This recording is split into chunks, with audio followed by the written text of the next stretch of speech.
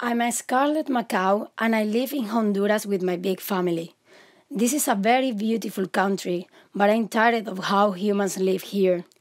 Almost 70% of them live in poverty. They have difficulty getting water even if it rains every day, and despite all the wonderful food they grow here, they have to base their diet on corn and beans. You can imagine how tasty the fruit is here. So I decided to fly across the ocean and see what Europe looks like.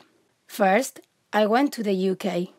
I thought it was a rich country full of beautiful buildings.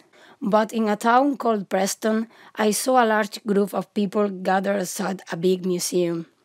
I noticed a young girl sorting out blankets, hats, scarves, and hot water bottles, and I found out that the reason she was doing that was a homeless man had died because of the severe cold. I realized that thousands of people were also sleeping in the streets. I was so sad that I decided to fly away. I arrived in Hungary tired and hungry, and the first thing I saw was a man sitting next to a shop with empty open hands. I saw a boy come out of the shop and give him some bread and salami. The man was very grateful and he started to eat. The man noticed me and he offered me some of his food.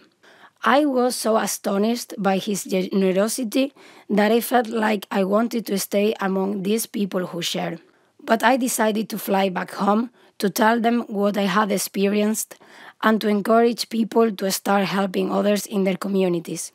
If everyone does their bit, stop being prejudiced, and help as much as they can if they see someone in poverty, the world will be a better place.